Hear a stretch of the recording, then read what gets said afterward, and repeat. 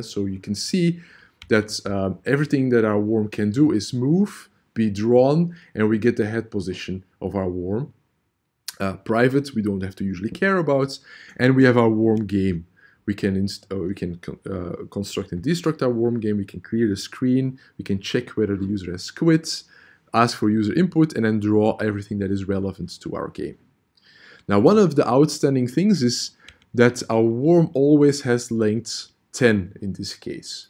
And now we have our tool, namely a pointer, to our availability that we can change this. So the fact that we constantly have to have this 10 over here or this 9 over here is something that after you add things to our worm game will definitely lead to errors. Because you assume here that a worm is maximally of length 10. If you eat more than 10 pieces of food, you might get into trouble. This is something that we don't want. So therefore, we're going to use a completely different construct here for x and y. What are we going to do? Pointers. Exactly. So we can basically say that once we have a class worm and we instantiate, we don't have an array of 10. We have an array to, we have a pointer to an integer. That's what we basically say. And the comments here are still valid. We will store the coordinates here. Now, there are a few things that you tend to do in that case. Now, in the constructor, if you don't specify anything, then you will basically create a non-destruct worm where we won't be able to say that we can initialize an array of 10 in this case. In fact, it would be a lot better if in the constructor we basically point those very dangerous pointers to the null pointer. So that's what we're going to do immediately.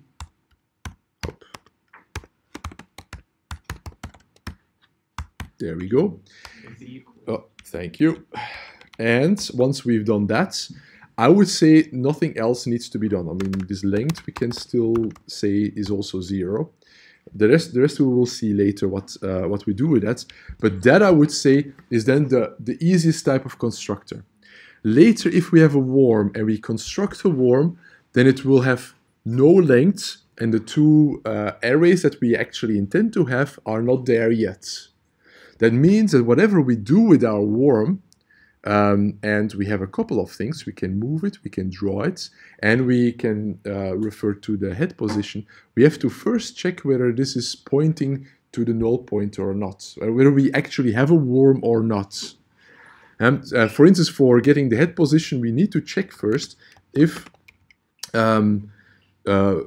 x equals the null pointer, for instance, or is not equal to null pointer. Then we know that it will point to something and that we hopefully have then created an array there. The same for if we do that for the y position, for the y array. And this is for those two functions already kind of fixed. The same we have to do for move and draw. So we could call move, I mean, some silly user could just create this constructor and then start immediately with move. That would be bad. So the idea here is that we test for coordinates to exist. Let's do it like that. And then say if, and then we can use for true. So we basically both have to be present. So if the x, let's see, no, equals null, we can do an or, right? So if either, there, x equals 0 or y equals 0. Thank you. What happens then? We should just return, right? And what should we return? Nothing, because it's a void class, right? So in that case, we just leave. If that is not the case, then we do all the rest. That would be, I think, probably the best way to avoid any errors for the move.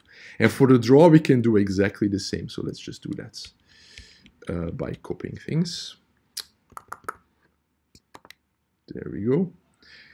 And in this case, we created a safe fail worm class that when you construct it, it has nothing. Or when you construct it via the default constructor, and it will not create anything. Now this is a silly worm. So what we do in that case, if we have a second constructor where we specify the length of that worm, right? So we can say, let's do an unsigned integer, because conceptually we can give it a number, but it should be positive, 0 or positive. And if we basically give it a length, let's call it length or len in that case, then we do something completely different, and that is what I reserved for here. So basically here we say worm constructor with length. There we go. And then, as we say, a constructor is basically something that returns nothing, or that doesn't have a return type at all. In this case, and this is what we can do with overloading, we have multiple types of constructors that we can have. In this case, the constructor has a one parameter, namely an unsigned integer that we call len. Right. Now in this case, we need to, with the new command, reserve an array of type len. And this is the nice thing that we can do now. Right? So we can basically say x is a pointer that we already have in our private part of the class, and this new, and we basically reserve a new array. So basically we say x is a new integer, but not a one integer, but an array of integers. And how big will this array of integers be? Type len. Right? And this is basically how we can do that for x and for y. So basically now we will have reserved 10 integers for x and 10 integers for y if we say len is 10. However, if we create a worm via this constructor with length 100, then immediately 100 will be reserved. Now, as we know, in the beginning, all those integers will be assigned to something random that was there before. So we probably have to do exactly what we've done before, and we have to initialize that. So we have to say from 0 all the way to len -1, we basically have to initialize all of those to 0. We can do that because now we have an array of length len, and we basically say that all of those should be 0. This length we're going to use later on for growing our worm once a piece of food has been created. But at the beginning, I would say let's disregard that. Okay, so now we have two constructors. If we create a worm without a constructor, we basically have something where we can't do that much anymore. If we create a worm with a particular length, then we can have immediately our worm with a certain length. Now, if we create a worm just like this, then we won't be able to change anything. So basically what we do, or what we do need later on, is some type of method to change the length of a worm. And as we've seen, this is not a constant. It will basically create, or it will do something with the worms, or it will change the worm.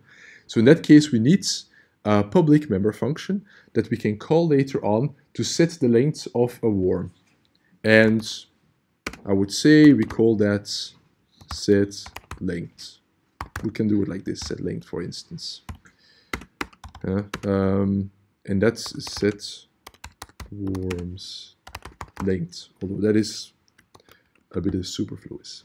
And in that case, we do kind of the same, of what we've done in the constructor. So in that case, we can just copy our constructor. We can basically say it's not a constructor that we have. It's basically a function that sets the worm's length. And it is called setLen. There we go. And we have again an unsigned integer. Oh, that's something I forgot over there. There we go. Unsigned. Thank you. No. It's early. Okay, good. And it basically will do exactly the same as our constructor, and basically sets and makes sure that if we construct a worm without specifying the size, we can later set the size of the worm. Okay? I think we have everything we need. No, we don't, because here we basically still have our 9. In this case, we need to make sure that the entire worm is being set. And in this case, Okay, so in this case, I need to say what this length is for. Actually, what is length? We need a new integer here, which says what the max length is. And we need to assign that over here for our constructor and for our length as well. Because I want to have one length later on that says how long our worm currently is, because of it ate food, or later we can do something else with that. But another thing will be what the maximum length of a worm can be, because we have reserved a piece of memory. In this case, we can just say that it is max, the max length is. Now, as we've seen today, we can also do this, right? To make sure that we make explicit that max length is that length. This is another thing that we could do. In this case, we can also do it for this over here. Actually, I should be doing this the whole time, in fact, already. And the same we can do it over here. So both length will be 1 in the beginning for later. We're not using this in the game yet. And max length will become length, just as we supplied it. Okay. And then with our default constructor, where we don't do anything, we can say that this max length equals 0 as well, to make sure that we have exactly this. Okay. Is this taking care of everything? No, we didn't have our max length here in this case. So we say is max length, okay, minus what, right? Ah, thank you. I need a spelling correct here. And then I bet there's some other thing with drawing. Exactly, this 10 should be max length again. Okay, do I have everything for worm? I think I do. Now we need to change also worm game, because the way we say, or the way what we have in our worm game is we create here a worm. What we could do, maybe you can do it like this. So in this case, we say we don't create a worm, or we don't have as a member function worm. We create a pointer to a worm. The cool thing here is we can actually use later on this pointer to an array, for instance, if we have a multiplayer game. We might do that actually. So if you have then multiple worms going around on the screen, you just have to do this, and then we won't have to change that much later on. So in this case, I would say we can, in this case, just look over here, see if our W1 is being used somewhere. So we clear the screen. So while we initialize, we have to then also explicitly say that W1, which is a pointer, needs to point to a new worm. And in this case, if we do this, then we basically have a pointer to a new object of type worm, and we use the default constructor. We could also say immediately of a worm of length 10, for instance, but we can also do it like this. We can basically say W1, as it is a pointer, we use the array, and we can then use set length of our worm. Is it like that? Let me see what I used here. Set length, exactly. And then 2, how long shall we take our worm? Let's make it 20 in this case. So in this case, W1 is a pointer to a worm of length 20. And that is already something that we have. Now this is also the reason why we can have a destructor here. Where is our destructor? Do we have a destructor defined here? Yeah, here. So in this case, we can also delete our worm. And since it's not an array yet, we have to just do it like this, right? So it is an actual pointer to one worm, the way we have it now. Now, another thing that we need to do is everywhere we had W1 before, this was of type worm. Now it's a pointer to a type worm. So basically everywhere where we have W1 dot move C, we have to do this, right? Since w1 has changed into a pointer. Same over here, w1 draw. And over here, we have also w1 for the get. But other than that, normally nothing else should be changing. Now we have everything that is related to our worm's length in our worm. Everything that is related to how we define a worm to be is now here in w1 and is basically just calling the functions from worm, the member functions. I believe this is it. Did I make a mistake? Let's see. Do I have make clean here? No. Let's remove everything to make sure that I have a fresh install. Create. Okay. Error. A stray. What is that? Max length in worm.h. I typed something really silly here, I think. Or 20. Oh, what is this here? Yeah, I probably did a strange key combination. Now my editor is a little bit upset about what I've done. In that case, I'll just see. Nano, what have you done? Okay, but in that case, I can just say max length. Oh, there we go. I'll just add a space and delete it. Do I have it? No. There we go. Now I think Nano can deal with that. If you do, okay, now it works. Good. Now let's see whether the whole thing works. Do we have a worm of length 20? Yes, we do. Okay. So what have we gained? We have a worm that can still eat food, which is still hard to catch. Extremely hard to catch. Sorry, I need to get this food. Oh, come. No, I give up. So we have still a worm that needs to catch some food.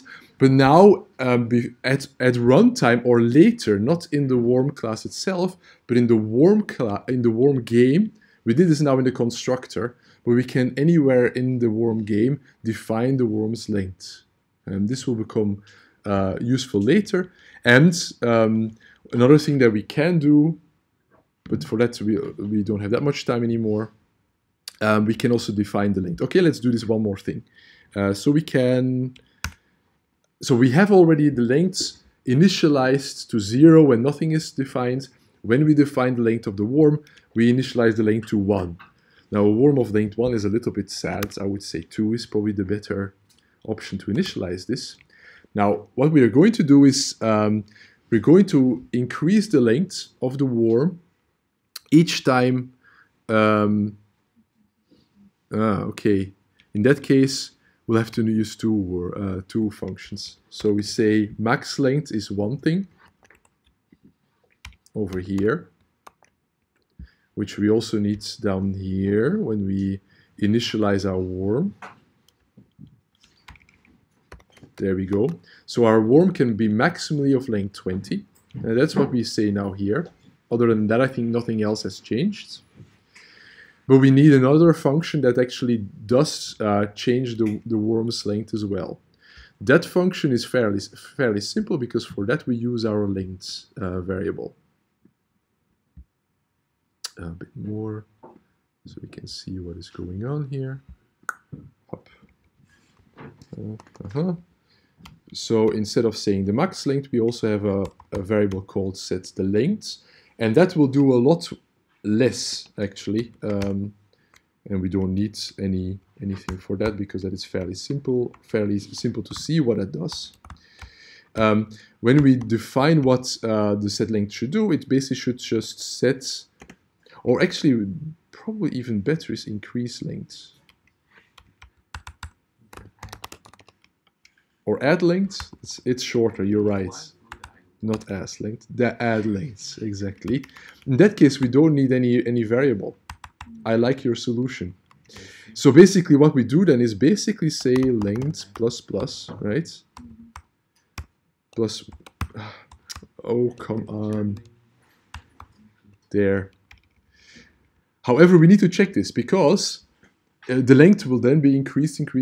What happens if we then have maximum length 20 and our length is then increased? So we need an if test, right? So if length is smaller than max length, then we can increase it. Do we need to have a -1 somewhere there? So if our length is our max length is 20 and our length is, yeah, that will work, I would say.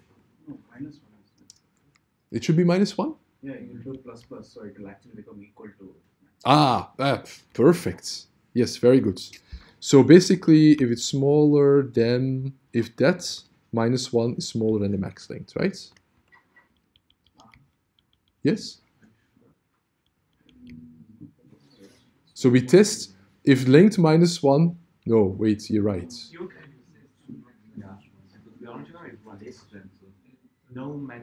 Yeah. No, I think the -1 is necessary because the max length is indeed going beyond the last iteration.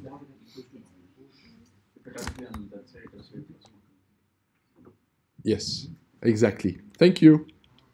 It's nice when everybody's thinking along. And I know to do that as well. Good, okay, so now we have that. I think we have then everything for changing our worm game. Because what we need to do is we basically have then not a worm of length 20, but we have a worm of length 2. Let's see if that already works. So if we have our worm, we basically have oh, it's still length 20. Why is that? Oh, because we have our draw exactly like that, right? We draw not all the way until so when we move, we do it for the max length. In that case, we should not have the max length, but we should have the length, right? And the same for the drawing of the entire body. We should not draw it until the max length, but until the length. Good. We try that again. Okay, now we have a worm of length 2. Then, if I want to do this in the game, and we make sure that if you catch the food finally, you will increase the length of the worm, then we basically have to go to the worm games function that exactly looks for that. And the worm games function that does it is the draw food.